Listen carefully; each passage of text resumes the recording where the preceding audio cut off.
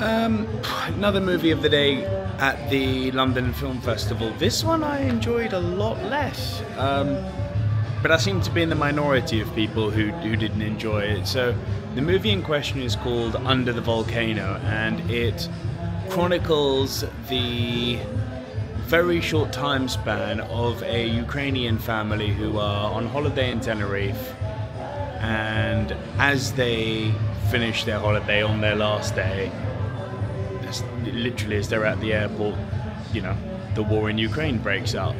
Topical.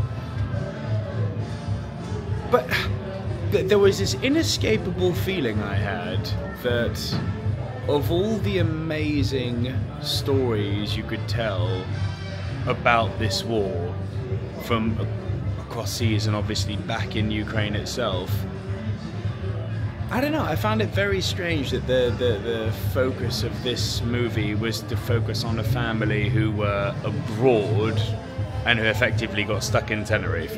Now, I completely get the sense of nationalistic pride of being away effectively in quote-unquote paradise while all of your friends are dying back home. Like, thematically that's powerful. But for reasons I haven't...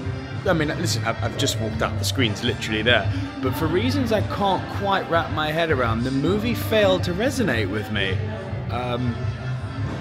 Look, pulling for the positives, the dynamic between the family, very organic, very believable, the way it all starts with them getting along on holiday, and obviously the strain and stress of the constant bombardment of news of what's happening in their home country takes its toll on them, and you see them gradually become more and more estranged with each other. So yeah, the dynamic was believable, the dynamic was powerful, but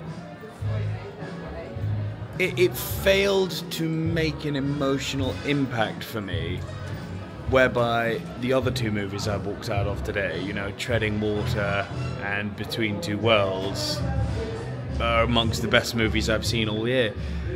This movie is one of the festival darlings. Like, it was impossible to get tickets to that. Very happy that I had a chance to watch this movie. But I found it laboriously slow. I think what let this movie down was the editing. I think it was too long. It needed about a good 25 minutes chopped off of it. I appreciate what they were going for by trying to have the moments of calmness, you know, the thunder in silence, but it did not work for me. For a movie about a theme as topical and as relevant and as of the moment and powerful as this, for it to not move me at all, I think is a crying shame. And I think that comes down to the fact that it was really too slow. The pacing felt off. The length of the length that they were choosing to remain on certain shots to emphasize the moment felt misjudged.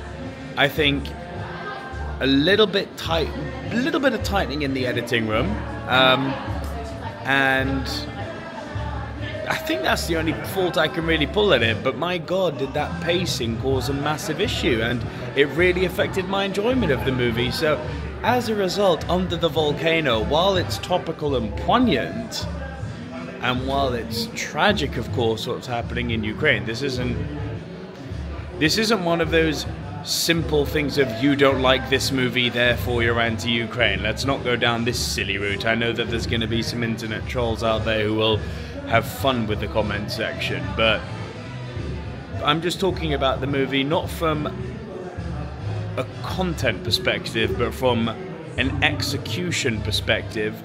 For me, it kind of failed to deliver. It's above average, you know, it's well made, but I don't think I'm going to score Under the Volcano anything more than a 6 out of 10. It's fine. I don't think it's one I'm going to, you know, shout to the stars to go and recommend to people. But yeah, if you do watch it, I think it's going to get picked up because of what it's about and because of how topical it is. So if you do get a chance to see it, let me know down in the comment section what you thought. And that brings day one of my film festival coverage to a close. On to day two. Thank you as always for watching. Please do be sure to like the video, subscribe to the channel if you haven't already, tickle that notification bell, and I'll see you guys very soon for another review. Bye for now.